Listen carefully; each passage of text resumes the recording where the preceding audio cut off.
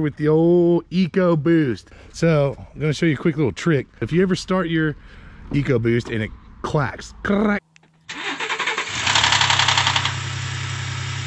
so we're going to show you what you can do if you want to procrastinate fixing it, because it's quite the job.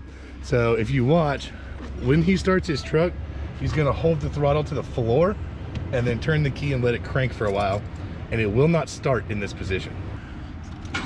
So check that out.